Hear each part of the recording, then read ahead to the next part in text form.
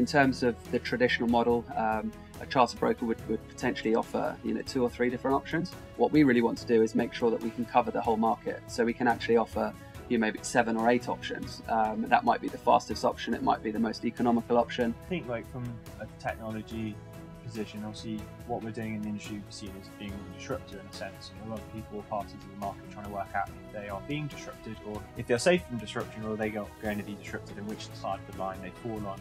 I think the main cool thing is at the heart of innovation and technology is to make this market more accessible, more efficient to all of the players. We are here in Miami at the Air Cargo Forum organized by TIACA. And with me are the founders of CharterSync, Gillett and Simon Watson. Very happy to have both of you join us for this conversation. Pleasure to be here. Yeah, pleasure to be here, Reji. Thank you. I think you have a very interesting story as the starting of CharterSync. I think you also, both of you, have a very interesting history in terms of your passion for aviation.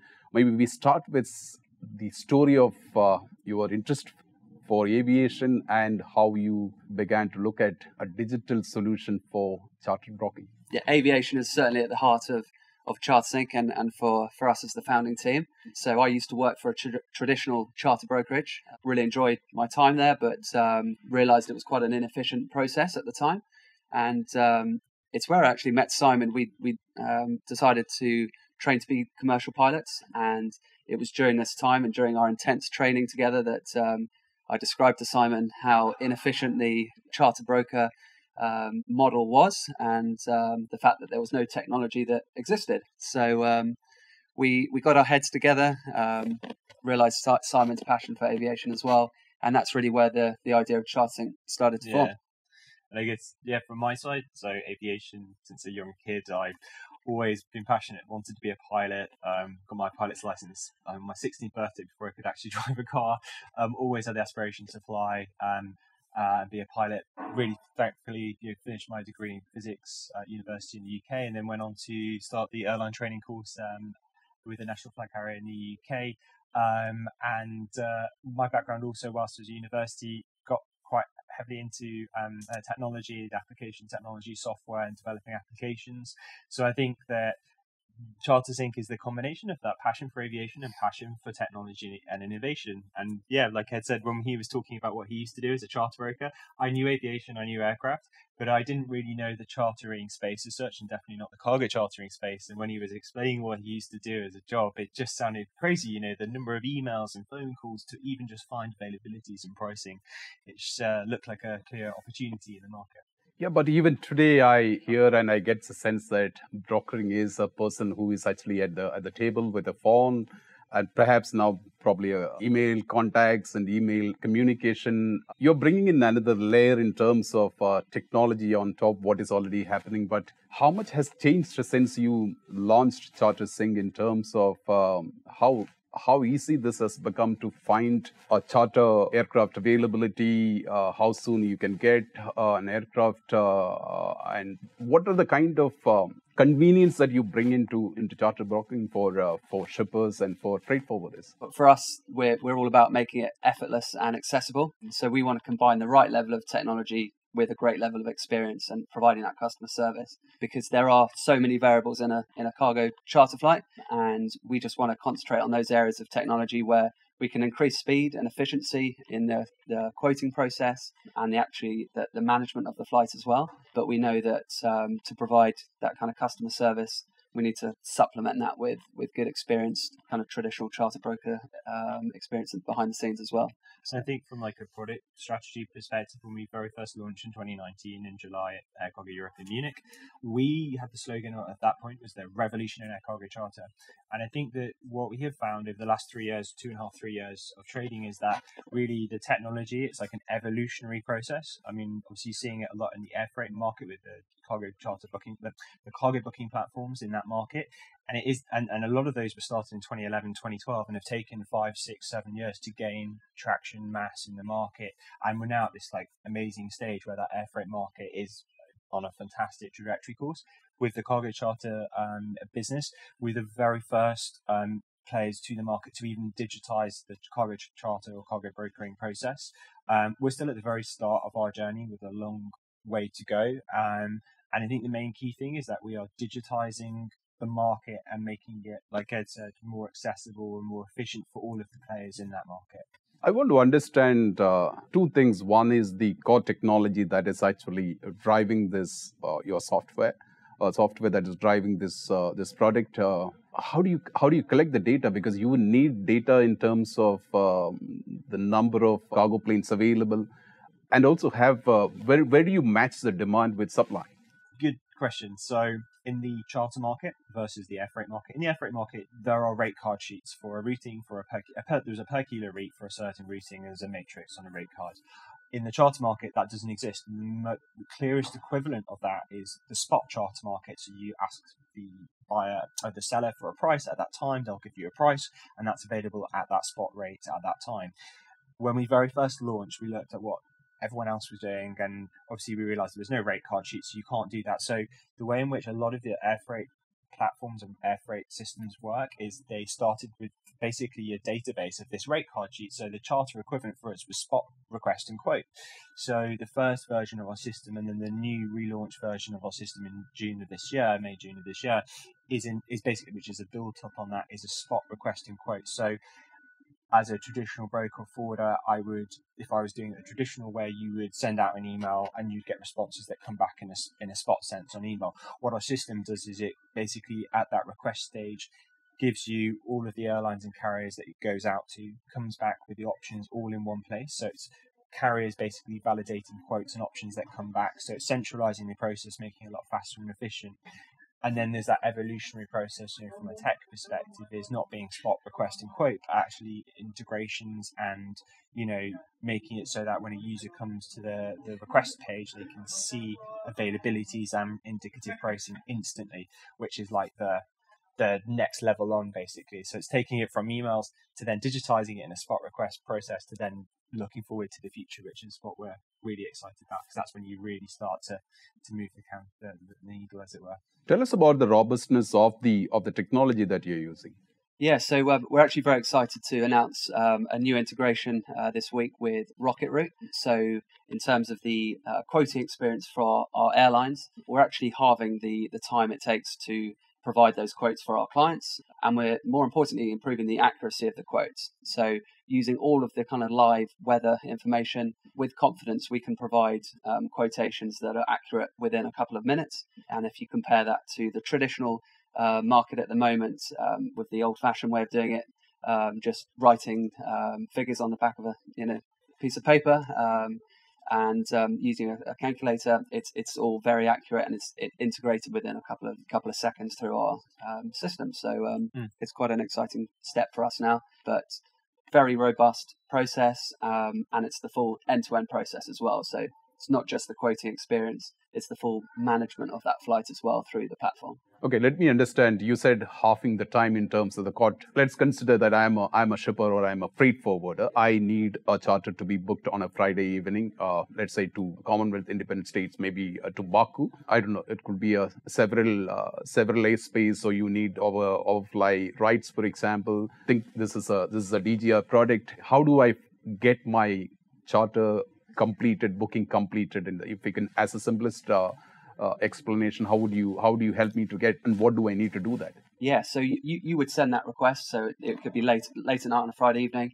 You send that request. That request will then be sent to all the relevant operators. So depending on the dimensions of the cargo, the time constraints required for that cargo to arrive at certain points in time. And in terms of those questions, in terms of the traffic rights, in terms of checking whether or not the aircraft can be handled in Baku, as soon as the request has been sent, this is where our team and our experience are behind the scenes. We're speaking to those airlines, we're speaking to the airports, and we're checking with them.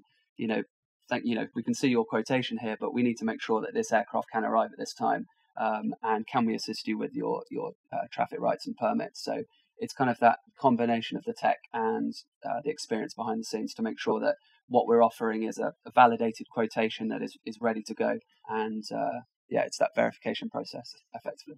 So you still need a human intervention in the process, or I can just get on your platform and can I fill in the details?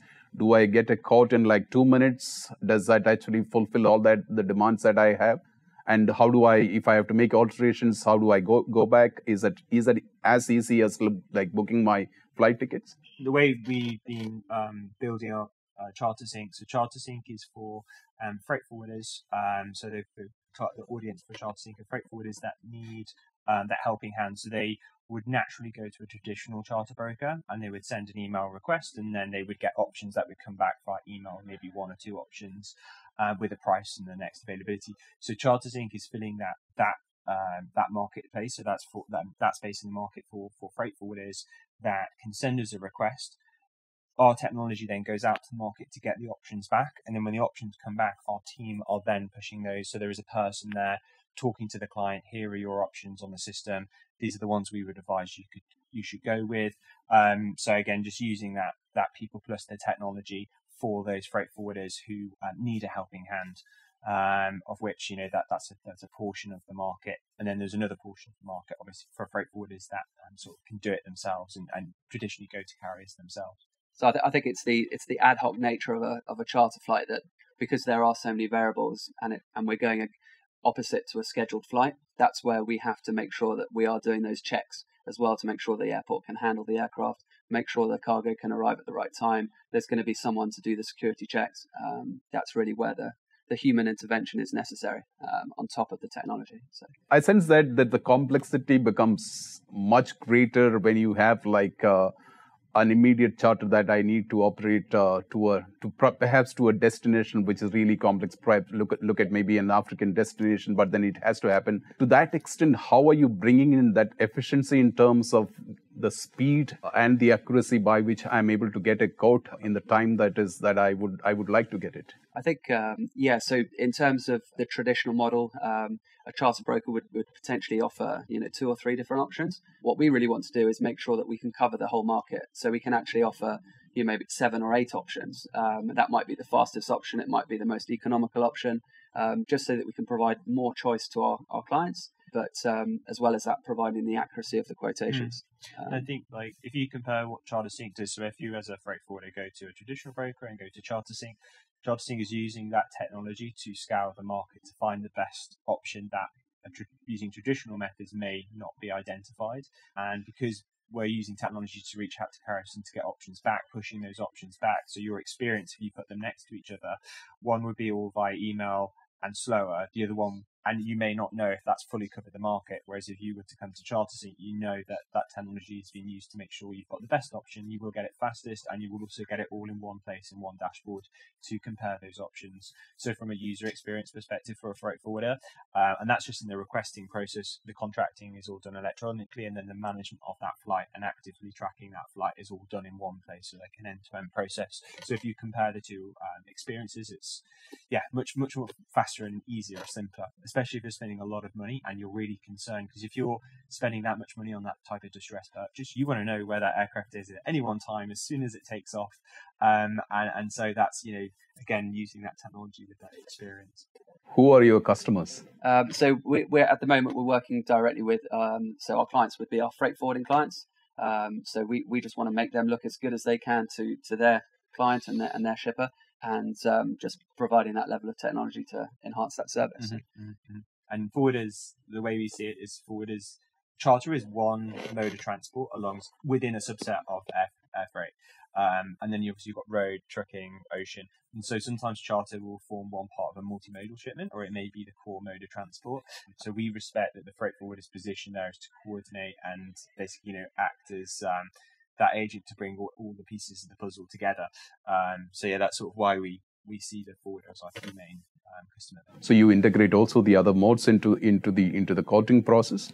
Not for this time. It's purely airport to airport, but we're certainly open to lots of opportunities on that front.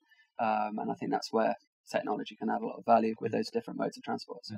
How do you work with charter brokers, Chapman Freeborn and Air Charter Service? Are they your friends? We don't currently work with them, as they wouldn't be our clients, but in terms of any kind of managed capacity that they may be operating, we would still be utilizing those aircraft, Magma Aviation being one such example.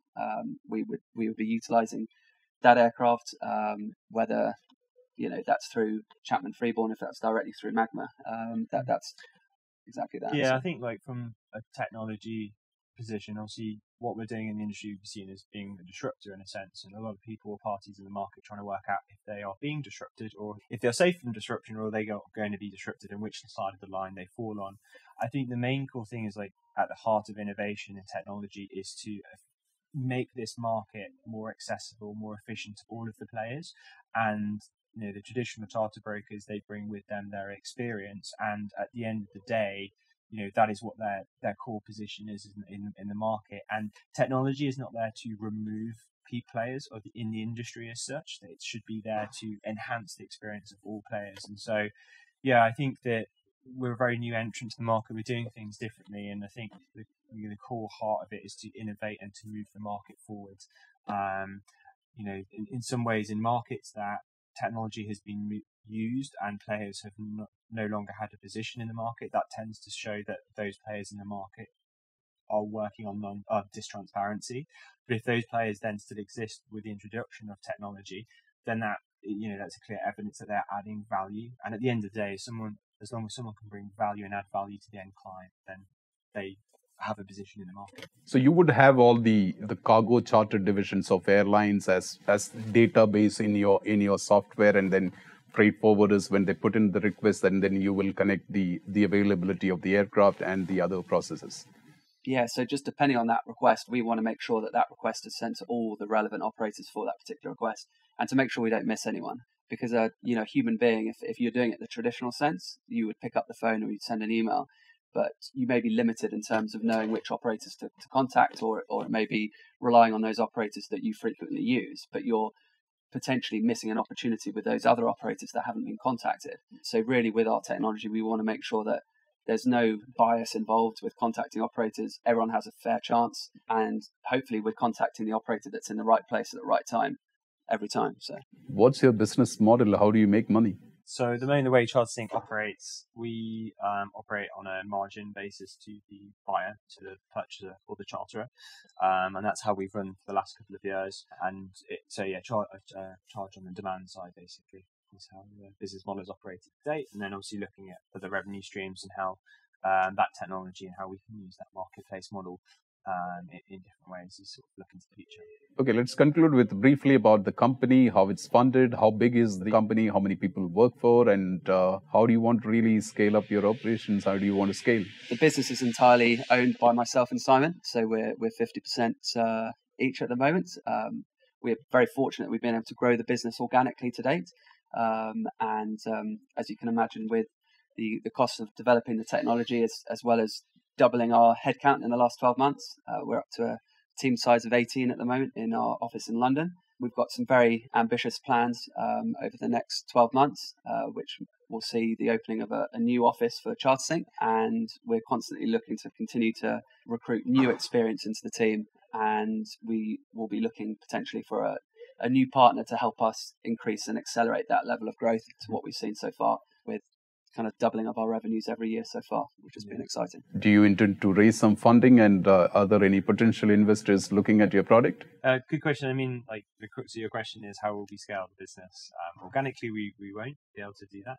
And so, yeah, we will need, and we are looking at opportunities for external parties that would bring not just capital, but strategic input into the business.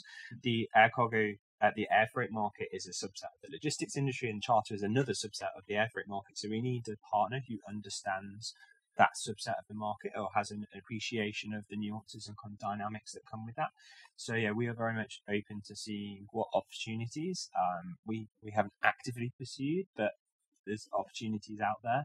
And in terms of just commenting on what Ed said, in terms of whilst growing the team size, continually investing in technology and doubling down on that, and also maintaining a profitable business since we very first started the business, it's been a lot of work on mine and Ed's shoulders to get it where we are. And we were most recently won the Innovation Award with the Lloyd's British Bank Excellence Awards last night, which was a very fantastic win for all of the team, and did a fantastic job and just shows the real hard work across all of the company. So yeah. Is there any similar product in the market, or is someone looking at creating something similar? Any idea? Air freight has got a lot of attention, and we see competition in two ways, I guess. So competition from traditional players digitizing their processes, or it being a new entrant to the market that maybe are doing air freight or are looking at the charter market. There's no one that we know of with an active product in the market. We do know of a number of other players looking at application of technology. I guess the main thing I'd say is that me and Ed started the journey back in 2014 by a combination of our knowledge in aviation, chartering and technology. And, I think we've spent about 60% of all of our profits on doubling down on technology. The level of investment that we've put into technology has meant that we've got about a 5-year lead. But as it is, I'm sure there will be competitors. And it's important not to be too complacent and to continue innovating. So, Ed and Simon, thanks a lot. Really appreciate your time. Thank you you very Reji. much. Thanks, Reggie.